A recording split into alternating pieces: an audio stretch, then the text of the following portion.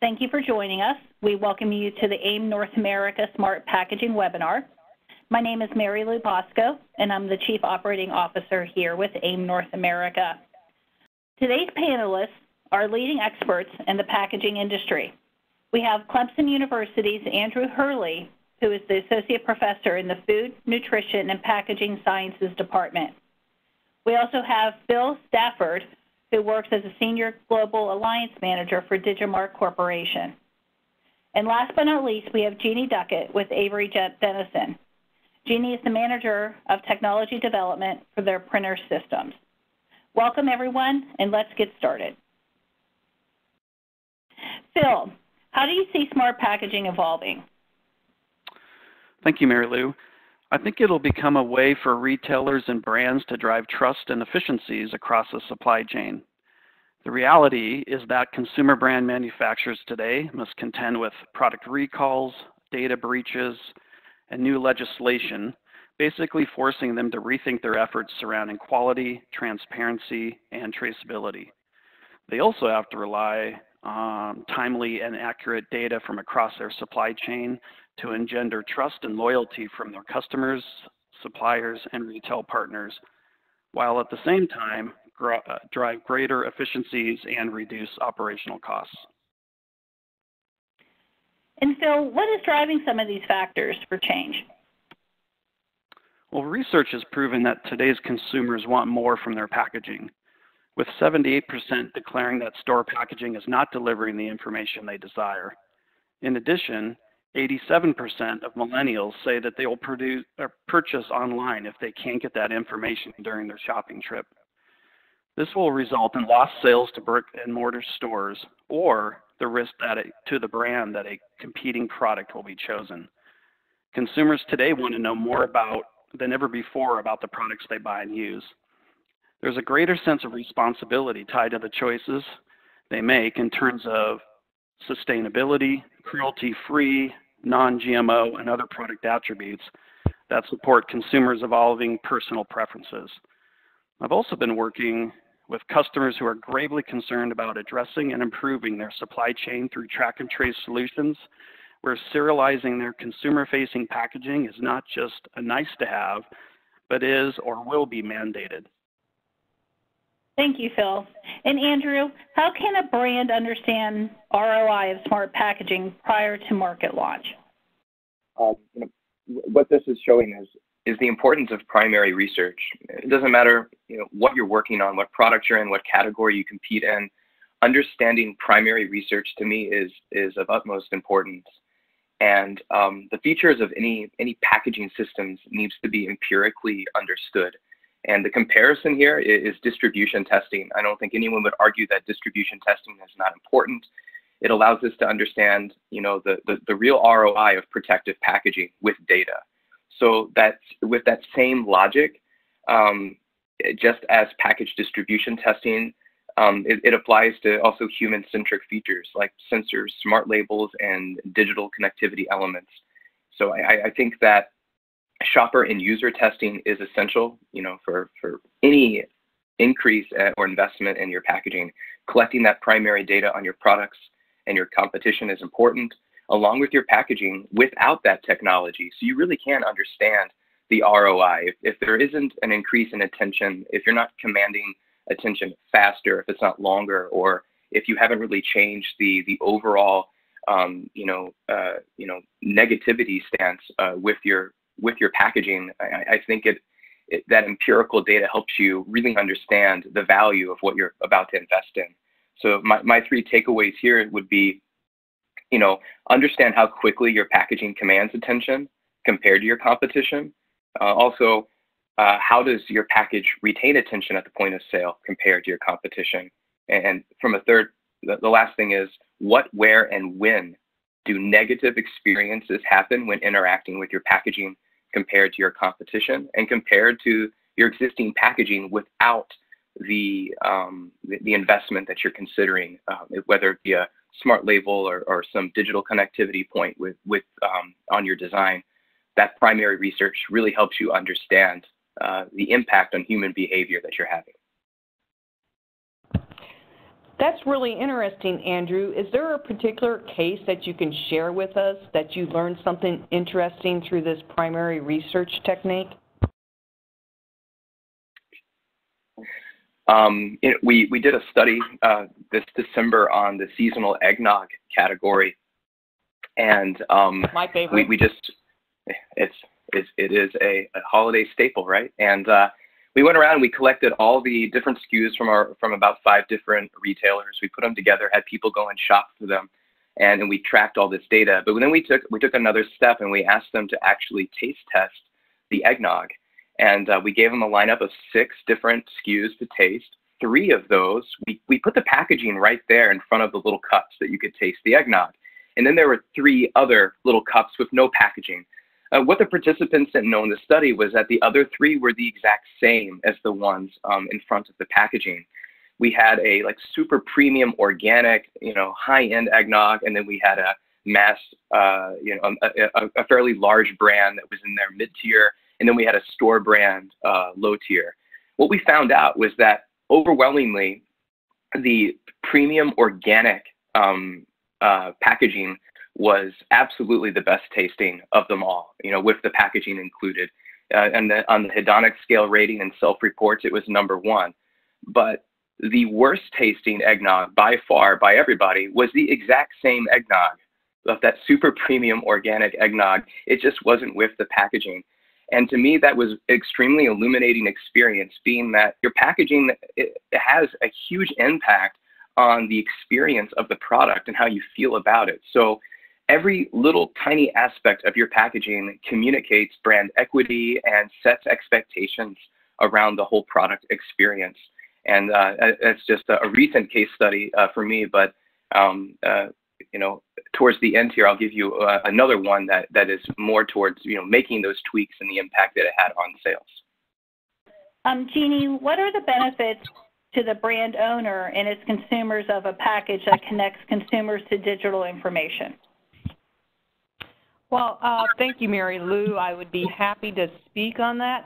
Over the last few years, there's been a lot of development within what's being called smart, intelligent, or connected packaging. Digitally connected packaging can be enabled with a variety of sensor technologies as shown on the screen, 2D barcodes, and other smart codes such as the Digimarc. We live in a world that we've been discussing today where technology can now be integrated into everything. Digitally connected packaging is creating lots of opportunities for companies. They can use connected packaging to improve their brand image and recognition and to ensure a better supply chain quality and control. In essence, this is the way for companies to transform physical packs into interactive brand tools. Connected packaging and on-pack digital communication is helping producers get into the minds of today's consumer. This means driving digital engagement and transparency within every pack while improving brand recognition and providing quality assurance. It means that brands can add real value with new functionality and enhanced user experiences. And as Phil pointed out, this is important in today's world where people have multiple opportunities and multiple channels in which to purchase through. One of the enhanced experiences include, where did this product come from? It's a simple question that is really fueling the new era of transparent and traceable products. Consumers want to buy healthy and quality food that they can trust. Consumers want to know where it comes from, who it produced it, where it's been, and how did it get to their table. They want to understand the food supply chain from farm to fork, and for this added peace of mind, this last Thanksgiving, millennials were willing to pay a premium price for this information. Many businesses are already using traceability systems to automatically collect data at every stage of the product's journey to improve their internal business processes. But this information is now being made available to consumers to meet their growing demand for product transparency. With advanced traceability and systems, producers can not only optimize their business process, but also strengthen consumer confidence in the quality and safety of their products. According to a recent report by Allied Marketing Research, the global food traceability market is expected to be worth more than $19 billion by 2023. Thank you, Jeanne. Andrew, how can shopper and user engagement to smart packaging be understood and refined? To answer that question, thinking about what you may have heard prior, was the importance of collecting primary research within your target category. Analyzing that data, to me, helps us really understand engagement and how to refine whatever element on your packaging that you're considering investing in. So all design elements, including interactive and smart components, can be built around consumer and user data. And once you have that primary research, we can iterate on the design, making really small changes to understand the impact on human behavior. The goal is really to ask data questions in order to provide design feedback and optimize whatever feature of the packaging you're considering. Over the past 10 years, we've built a database of over 1.2 billion user data points that we leverage as a baseline to compare the impact of a proposed modification to a package compared to how people generally interact with packaging in that category. I'm also a believer in emotion coding. It allows us to understand the experience in real time without the need for people to self-report about the experience itself. With emotion coding, we can understand how a consumer or a shopper feels without them telling us, and we can dive into that experience and exactly what part of that experience needs to be improved based on negativity that is the outcome of interacting with the component you're considering investing in. So Andrew, you're telling me that if you were conducting a study on new packaging and I was a subject in your study, that if I came in, picked up the packaging, the bottle or the can, and put it right back down, you would be able to summarize some results for my actions? From a primary data point, we would be able to understand perceptually how you engaged with the packaging, what you looked at first, what you looked at last, what you didn't look at all, and then as well as emotionally understanding how you felt about the experience, and this information is coded up to 50 times per second. We're able to capture data points across perception and emotion with a shopper or user doing just about any task we ask them to do. Well, that's fascinating. So when you do this tracking and these studies, do you conduct these in like stores of the future, or would I be able to find this type of study just in my local retailer? Studies in context. So it depends on your marketplace. A lot of us compete within retail grocery. So we could take these devices into any store on the planet, or we use a couple of our own retail labs. And so we'll build a category out. It looks just like a grocery store. You can enter into it.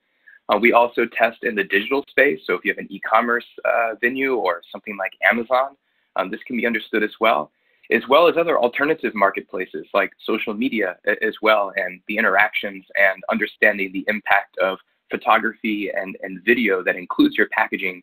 All of that can be, all that data can still be collected within the context of that marketplace. Oh, interesting. Thank you. Thank you. And Jeanne, can you discuss what is functional packaging? This new emerging term called functional packaging is packaging that is designed to provide value-added consumer benefits. These benefits can include greater convenience, ease of use, or a built-in reuse recycling strategy. It may incorporate flexible packaging and pressure-sensitive films, recoser solutions, intelligent labels, and other sensor technologies such as temperature or CO2 in new and creative ways. Flexible packaging uses combinations of materials, primarily paper, film, and foil, to form pouches with the properties needed to protect the contents. Reclosures incorporate pressure-sensitive films and are resealable, adhesive, and flexible packages.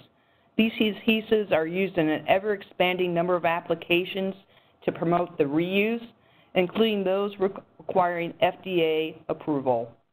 Intelligent labels can also be integrated into these packagings, for example, through RAIN RFID, NFC, or QR codes to enhance the consumer experience, including item-level customization, delivering product reviews and product authentication while enabling the brands and retailers to track their inventory more accurately and thereby meet the growing consumer demand for transparency and authentication. What drives consumer action with smart packaging? You know, when we're shopping or doing anything, it doesn't matter if you're in your computer in front of your favorite e-commerce store or you're in a grocery store or you're just walking around in an open market, we use our senses when we engage with just about anything, and this includes the packaging. In a Walmart, there's over 140,000 SKUs, and we don't see most of what is available to consume. So, in my opinion, unseen is unconsumed, it's unsold, and it's unused. So, to me, commanding attention is first priority, and there's a lot of tactics and design theory that we can deploy, but bottom line, that primary research helps you understand who commands the most attention within the category. Next, we need to ensure that we retain that attention, not just, we look at it first and then move on. We need to absolutely retain that attention. Our communication hierarchy needs to be optimized, and we need to ensure that we have engaging content. And by analyzing our primary data, we can understand what is engaging and what is not, and eliminate or optimize from there. Lastly, we need to ensure a positive and engaging experience and reduce negativity. There's a lot of data that's output from a lot of these biometric sensors that you can use to analyze anything like packaging. And for me, with emotion, it's a negativity. If there's a negative experience, it's lasting, and understanding why there's a negative experience and at what moment within the process that happened, that can include pulling out your smartphone and engaging with the packaging. If there's an issue and it has a negative experience, that can be very well identified and defined.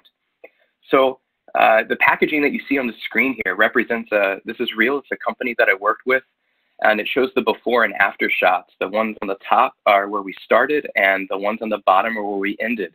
There was no substrate change. There was no print method change. It was just simple tweaks to the graphics and information hierarchy. In our lab, we estimated a 30% increase in sales just from going through 7 different small study iterations. And we looked at different photography, we looked at different fonts and color contrast. Everything about this was completely data-driven. We worked with good designers, and we fed them the data and let them go with it. And we tested and tested 7 different times. And when we launched, we saw a 40% increase in sales from a category that was looking at, plus or minus -3% for the decade prior. So to me, going through a data-driven process to look at the investments you're considering making on your packaging and getting empirical data on that, helps you, put together and bring a level of certainty with your design and communicating what you're building for your customer's customer, ultimately that consumer who's at the retailer.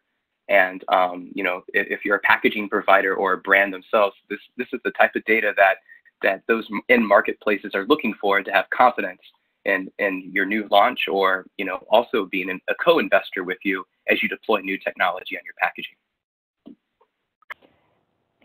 Hey, Andrew, has there been any studies, or what does your data show for other types of symbols on a packaging, such as all the claims that people like to make, like GMO,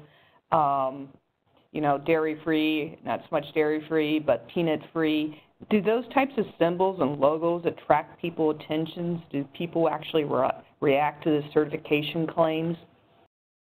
It is completely different, and symbols and certifications operate very differently. I mean, there's, in certain aspects, the USDA organic symbol is very important, and the OTC healthcare There are other symbols that are related to whatever condition you may have that you're trying to remedy are important. But to me, when you're making a decision, you have very few precious seconds, and in many cases, fractions of a second to communicate. And understanding that, it goes back to primary data, how people observe. Recently, we did a study for more of the premium on-the-go snacking of, it was premium type of products and single-serving packaging. And we noticed that the brand of these products consistently was looked at number 3rd in the list. People were searching for benefits, and brands that had designs where the benefits were at the very bottom of the pack, people lost interest and moved on to the next thing. So I guess to answer that question, we need the primary data to understand how people shop in that category, which can be easily understood and documented, and then experiment with, if you've made an investment in a symbol or a certification, there is the proper place for it, and that can be tested, understood, so you can achieve the greatest amount of ROI for the investment in whatever that symbol or certification is that you're considering. Thank you. Andrew, I'm curious, you just mentioned ROI, and I'm curious how you would respond to a brand who would come to you and ask you that question about ROI. I would assume that you have some sort of basis and background around ROI on some of this work that you do. ROI is a vague term. I mean, there could be a lot of different things, and it depends on where you are in your brand cycle. For a startup company, it's about awareness.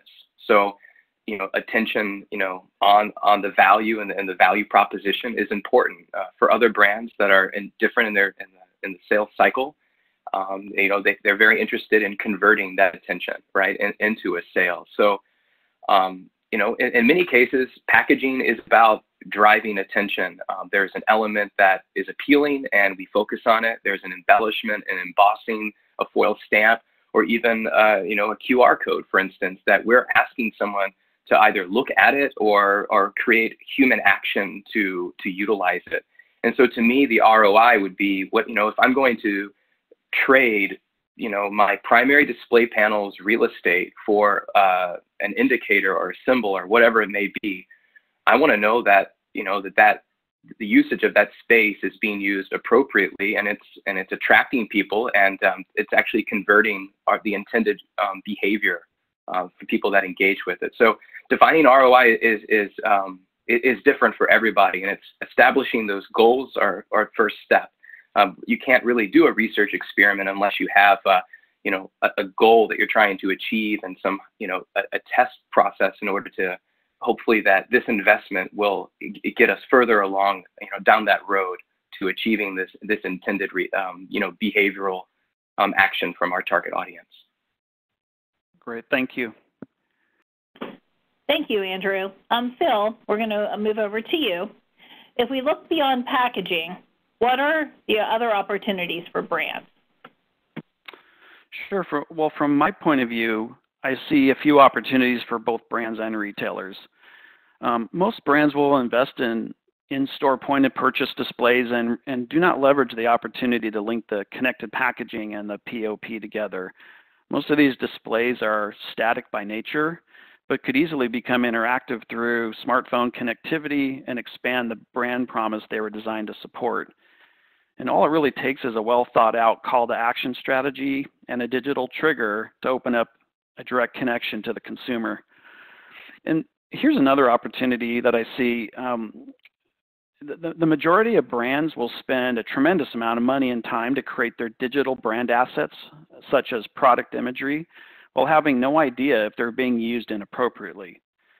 And at Digimarc, our experience is that we offer a solution that enables brands and rights holders and digital asset managers to better manage the use of these images and other assets throughout the supply chain and across the public internet.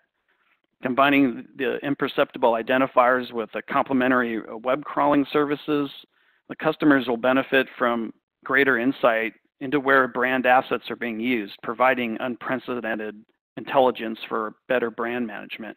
And this would include any sort of gray market activity where you're maybe illegitimate website might be promoting your product improperly, and really have no control over that at all, or even not even realizing it's happening. Thank you, Phil. Jeanne, how can interactive packages also be environmentally friendly? Well, thank you, Mary Lou. First off, in this environmental friendly, I want to talk a little bit about Amazon frustration-free packaging. Last September, Amazon sent letters to thousands of their brand owners impacted by the certification requirements for their frustration-free packaging or functional packaging, that all brand owners need to be certified that are going to sell in the Amazon marketplace by August 1st, 2019. Frustration-free packaging is packaging that's made of 100% recyclable materials, easy to open, and designed to ship in their original packaging, which eliminates the need for the additional shipping boxes. This frustration-free packaging was designed with the consumer in mind, making it very easy to remove the product from their package while also reducing the waste required from the packaging. Since 2008, when Amazon started down this path, this frustration-free packaging or functional packaging has grown to include more than 750,000 products. And as of December 2017, the Sustainable Packaging Innovations has eliminated 215,000 tons of packing material and avoided shipping 360 million shipping boxes. So this program that started very small back in 2008 started with products enclosed in hard plastic cases known as clamshells and secured with plastic-coated wirings, which are commonly used in the toy packaging, such as that packaging to put a doll or a Barbie doll in, where you had to remove all the wirings before you could get the item out. In functional packaging or sustainable packaging, these types of enclosures have been modified to be a packaging type that is very easy to remove the product from the package and also reduce the amount of waste. Also included in these are smart labels, and these smart labels, as we've been discussing today, shown in the lower corner of your screen, enable retailers and brands to engage directly with the consumers, as Phil was mentioning. This in turn provides the consumers with transparency and convenience that they want in this packaging, and the consumers can now use their smartphone to read the smart label for product information, promotional offers, and more before, during, and after purchase, including recycling and reuse instructions. So these smart labels in the functional packaging are enabling consumers to engage through e-commerce with the information on the screen or through the physical packaging with a smart and intelligent package to get the information they need to properly use the product. These intelligent labels themselves are made out of a technology called smart face technology, and it's one of Avery's sustainable solutions on the market. The PET carrier in the RAIN RFID label has been replaced with paper, which reduces the amount of plastic in these intelligent labels. This creates an RFID inlay that uses just paper, aluminum, and a small amount of silicon, and these packages can process into the recycling chain.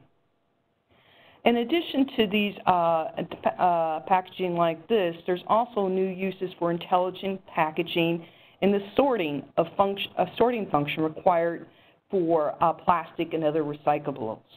There are innovative uses of smart labels that have invisible markers, such as those from Digimarc, that enable these items to be detected and sorted using optical sorting systems.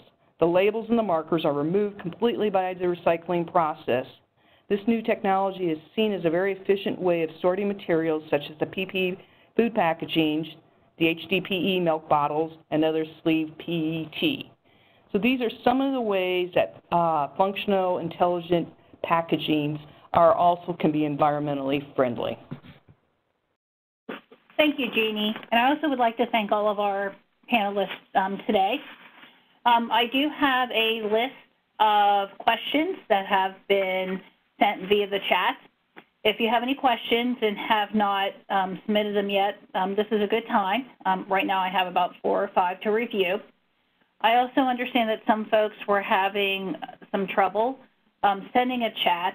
So if you are one of those people, please send your questions to me via email at marylou, M-A-R-Y-L-O-U, at aimglobal, AIMGLOBAL.org, and we'll be sure to get to them. So panelists, these questions are not directed to any one person, so you all are free to respond to them, and multiple comments from the panelists are always welcome as well. The first question is, what categories should be interested in smart packaging in terms of ROI? My thought is every single one of them.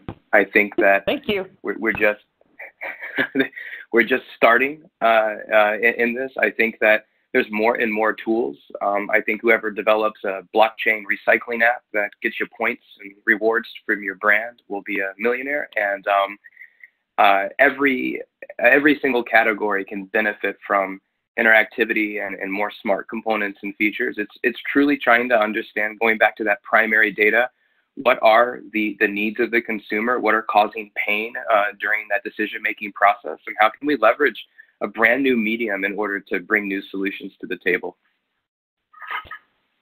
That's a very good answer.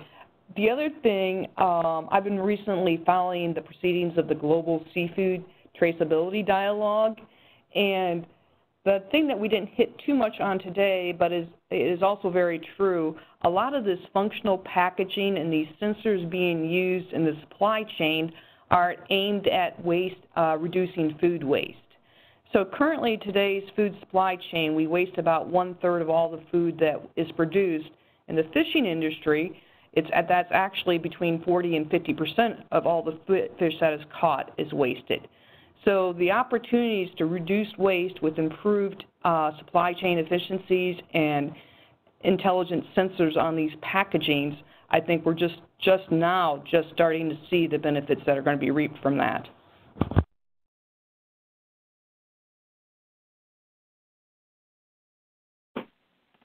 The next question is, can smaller brands afford smart packaging?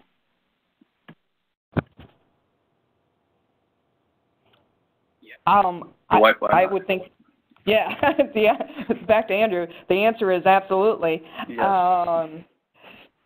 There are several ways for small brands to engage with smart packaging. There are companies that are in the business of providing functional packaging that have smart marks already on them for small artisan brands. There are, for medium-sized companies, there's a variety of platforms out there that are providing a lot of this consumer engagement tied to a QR code or an NFC chip, RFID chip. So yes, I would think all players from the artisan all the way to your consumer brands can participate in the benefits from smart packaging. Low barrier to entry. Low barrier to entry is a QR code, and that can completely connect the brand with their the end consumer.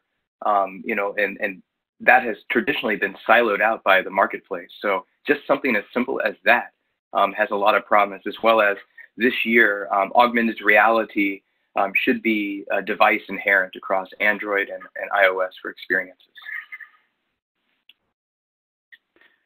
Yeah, I would like to add that from my point of view, I actually see the smaller brands are the ones that are disrupting this side of the business, where some of these larger brands are a little slower to move just because of how their infrastructure is set up. So I would actually encourage any small brand to look at the connected packaging as a way to set themselves apart.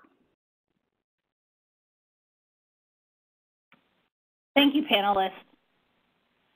Next question is, which smart packaging technologies are readily available now, and what do you project for the future of smart packaging?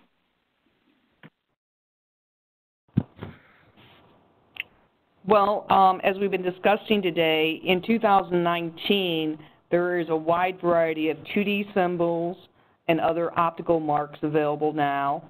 There are very low-cost temperature sensors or gas sensors that are available. There's augmented reality solutions, as Andrew is mentioning, that are going to be available in 2019. And your RAIN RFID and NFC applications are pretty well established in the market at this point in time, at least as accepted technologies that are connected and available. So pretty much everything that we've been talking about today is available today. I'll defer to Andrew on what's coming in the future. I think the future is a pretty exciting place. I mean, we were not too long ago talking about marketplaces that are drones in cars, and they just kind of come up to your home if you want an apple. And this is what excites me about packaging, because at the end of the day, packaging is the constant. And at the end of the day, brands cannot change their products. If they change the product, it's no longer the product, it's something else. And the packaging is what they can use to differentiate themselves.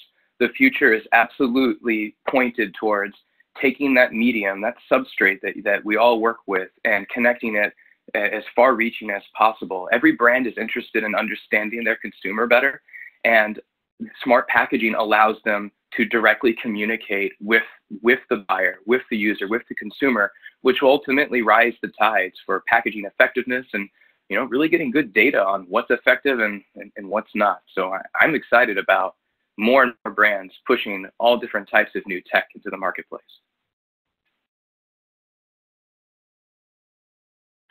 Thank you. Can someone explain the difference between active packaging and smart packaging?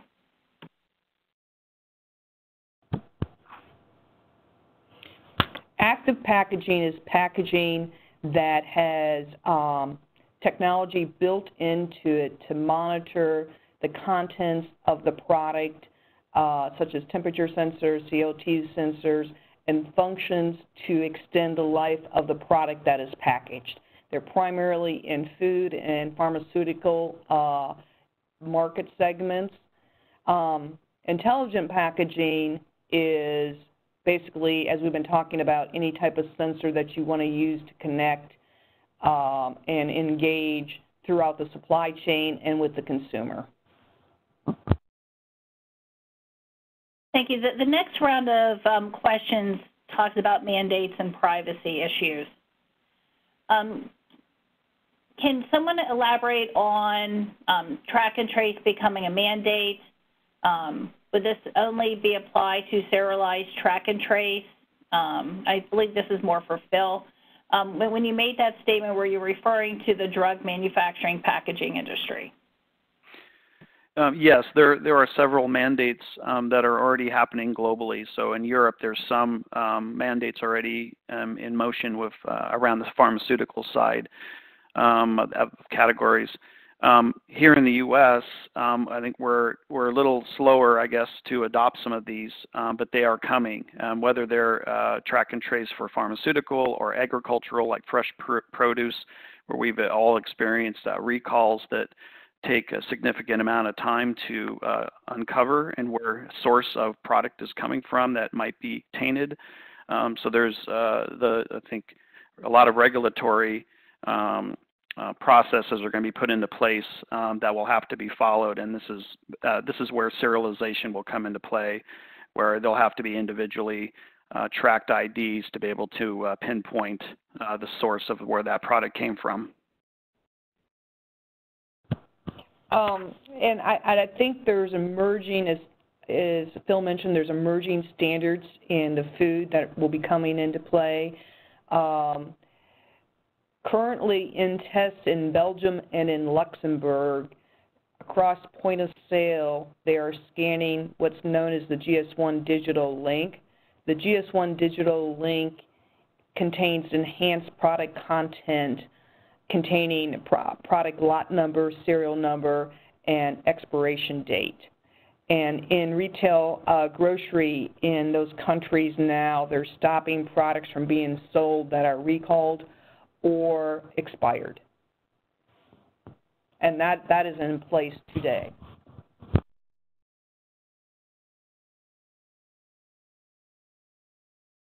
regarding privacy issues that may come from smart packaging, is there a way to turn the collection of data on and off? And is this being regulated?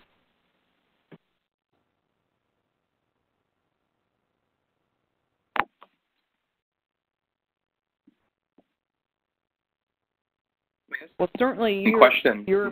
Yeah, good question. Go ahead, Andrew. That's not my subject matter expertise by any means, but you know, my thought is in the cannabis sector is very interesting. You know, the idea of collecting data from seed all the way to that final end good is really revolutionary. What's going on in the states that have legalization and retail centers, and my thought is the retail establishments themselves collect a level of data that it's mind-boggling from your full identification. And I think that as regulations and things get into place and more states open up these new marketplaces, I think that all of us should be following that industry carefully, because how they are tracking and tracing and collecting data is very different than I've ever seen in any form of retail. And if it is successful and implemented, I absolutely think that the learnings from that particular marketplace might find its way into retail. So I guess taking that question to the next level, that there's could be even more data captured and collected across as interactions with packaging and the marketplace itself. So that question really refers to two places, and the primary question was directed at the consumer. A lot of the smart packaging today, or intelligent packaging today in store with the consumer, is enabled by the QR code. The QR code, which is recognized by without apps on people's cell phones, actually doesn't collect any data at all from the consumer because it's just a cell phone app. So those are pretty benign for the consumers. However, if you're tying your recognition of these QR codes to a store's app or a store loyalty program, such as some of the ones out by retail grocery, I would assume that that app is collecting more data. But inherently, smart packaging can be used without impacting collecting of data from the consumer. In the supply chain, as we become more, reduce the friction in the supply chain and make event passing more and more from the producer to the consumer, there's a lot of discussion and a lot of permissions being talked about what information actually is going to be shared between the suppliers of a brand, and that they can see to try to protect the brand integrity and trade secrets of the different suppliers. So there's also a lot of discussions in the supply chain on this topic. Okay, this next question has to deal with invisible barcodes. So Phil, I think this is your area of expertise. It's a follow-up to the track and trace question. The GS1 digital link that is in place today, driven by visible barcodes or invisible DW codes? Yeah, so both symbologies are capable of a GS1 digital link standard, whether it's a QR code or a DW code, otherwise known as a Digimarc barcode. So either platform, either symbology can be used the same way, if that's the point of the question. Yeah, correct. And can someone please elaborate on watermarking and how that can help? Can you elaborate on how watermarking can help with recycling?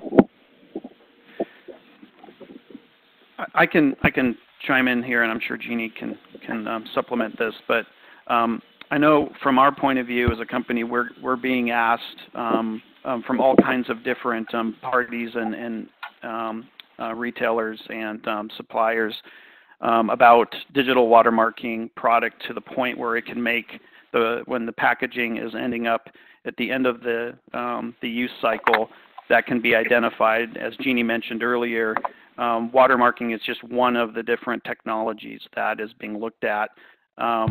and any sort of identifier that does not contaminate the package itself into the recycling supply chain.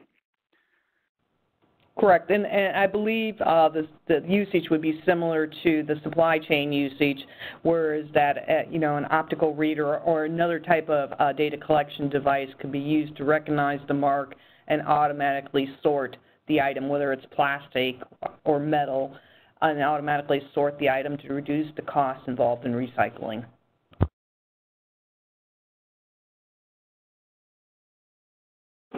Thank you. The next question has to do with new packaging.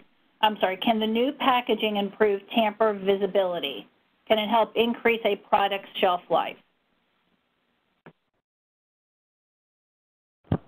That almost sounded like two questions to me.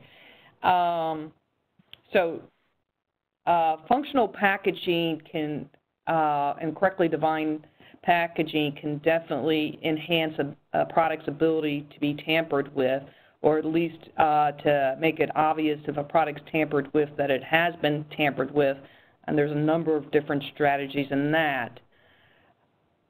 Extending product life has to do with correct point of use, temperature monitoring, monitoring of other gases, and sealing to prevent contamination of the product.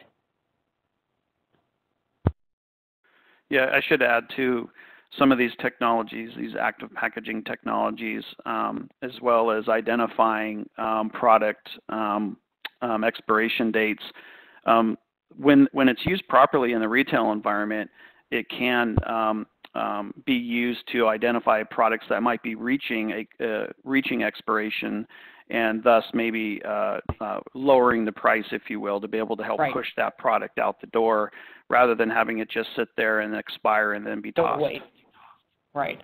Yeah, intelligent price markdown. We have a question about RFID labels. Are RFID-based labels available that self-destruct when open?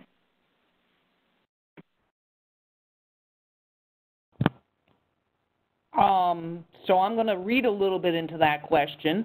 I'm going to assume that there's an RFID inlay over the surface where a product is going to be opened. And yes, if you're using a smart face technology, which is based upon a paper substrate versus a PET substrate, that substrate is easy to damage and render ineffective by just tearing through it.